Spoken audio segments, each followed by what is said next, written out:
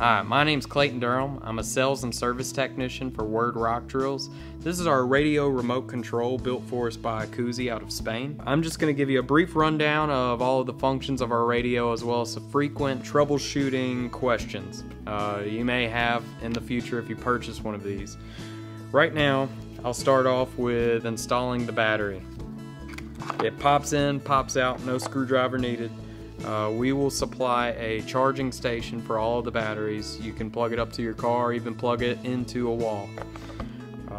Make sure whatever you do, every single time you turn it on, turn it off, pop this button. It will guarantee that your battery is always good and fresh to go. I'll give you a brief rundown of our radio remote control, just all of the functions they provide as well as how to control your machine.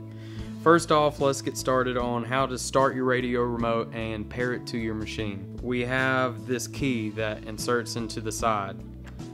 You can take it out if you only have one operator on your job site that's allowed to use the machine.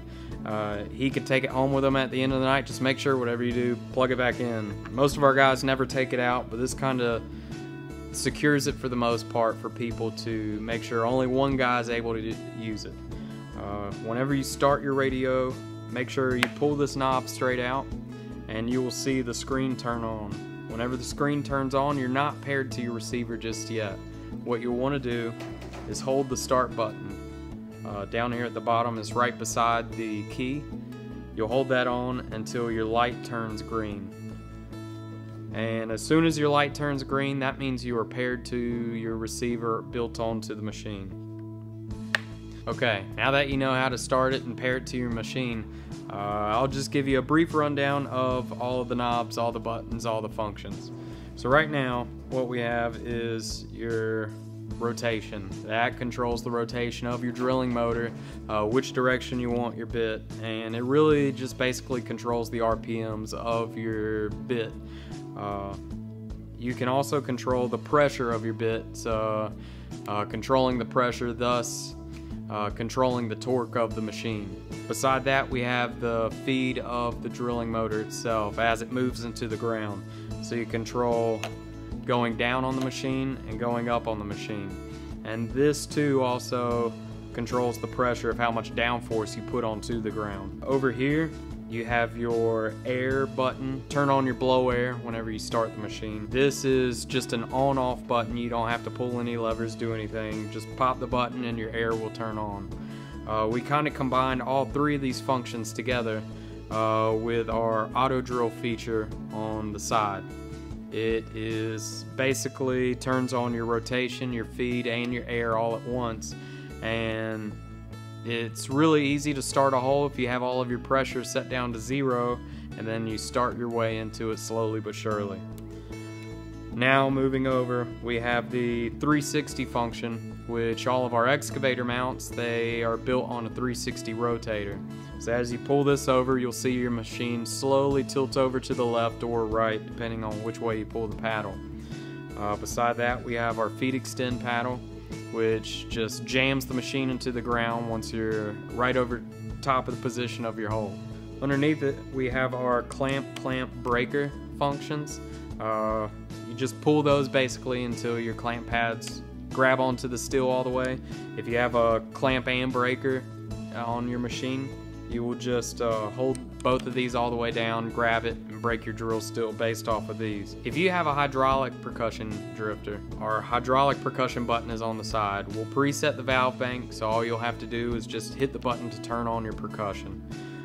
That is also engaged in auto drill. Our 360 paddle works two different ways.